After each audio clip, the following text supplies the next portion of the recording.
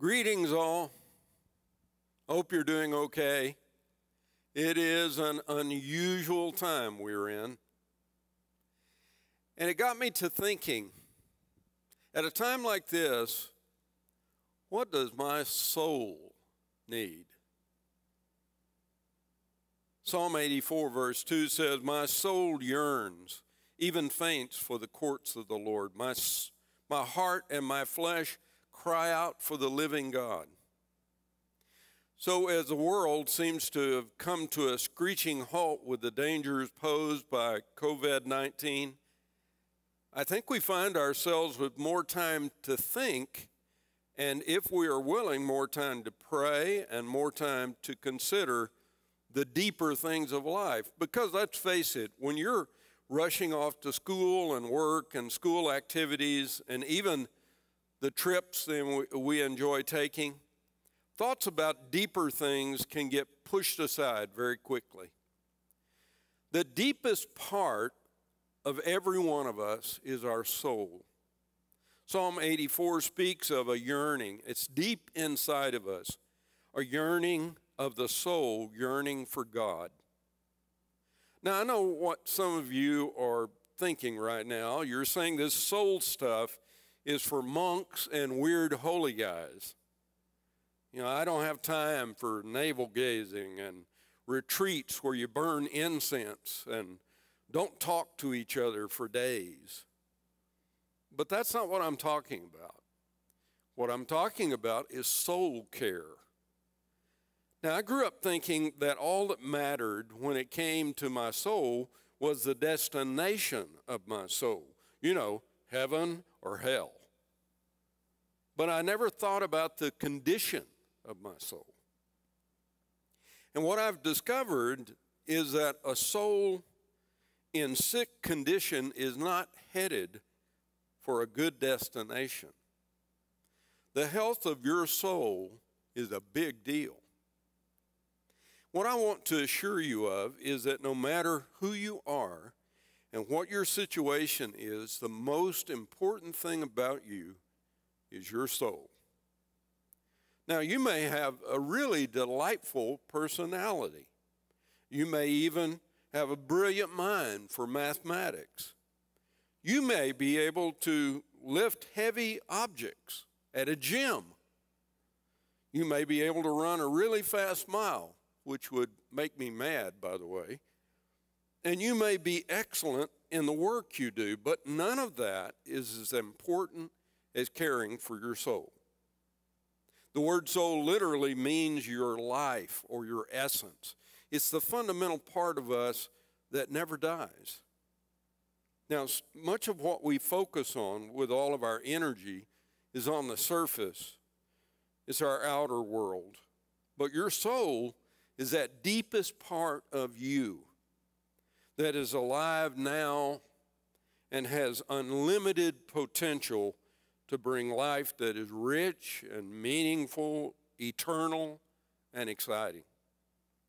The problem is your soul and mine is under attack.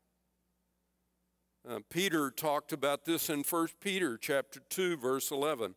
"Dear friends, I urge you as foreigners and aliens to abstain from sinful desires that war against your soul." And then Jesus had these words in Matthew 16.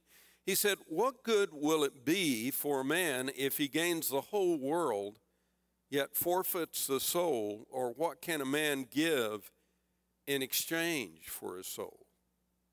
Now, I don't want to be too dramatic, but taking care of your soul is a war.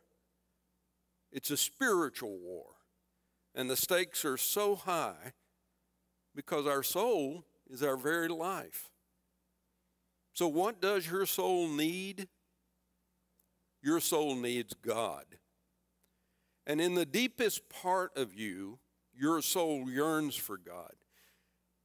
And that is why you need to have time with God in silence, in prayer, in meditation, in confession, and worship. And what better time than now to start taking care of your soul. Jesus had this wonderful invitation in Matthew 11:29. He said, "Come to me, for I am gentle and humble in heart, and you will find rest for your soul." Now, one tip that I would give you that has helped me a lot in terms of being attentive to the needs of my soul, and that is that the best place to start doing life with God is in small moments. Linda and I were walking one morning recently, and there was a spectacular sunrise. And it became a moment with God where both of us could express our thanksgiving to God for his greatness and the beauty of creation. It can be that moment where you're watching your children or your grandchildren laugh and play. And it can be a moment with God where you say to God, "That's amazing, God. Thank you, Lord." Just a moment. This morning, the first words that came to mind as I started my day were these: "Be with me, Lord. I cannot live without you." I know it's words from an old hymn, but it came to my heart, and it enriches my soul. By the way, taking care of your soul is not just for your benefit. It's really for the benefit of others that you work with, that you live with, and that you worship with, because a healthy soul is an amazing blessing to all those we encounter. So during this time, give your soul what it needs. Your soul needs God. Let's pray. Gentle Father, please help me to care for my soul. Help me to find my rest in you, my hope in you, my peace in you. My soul longs for you, dear Lord. Be with me moment by moment. Help me to be still and come to know that you are truly God. Refresh my soul today. In Jesus' name, amen.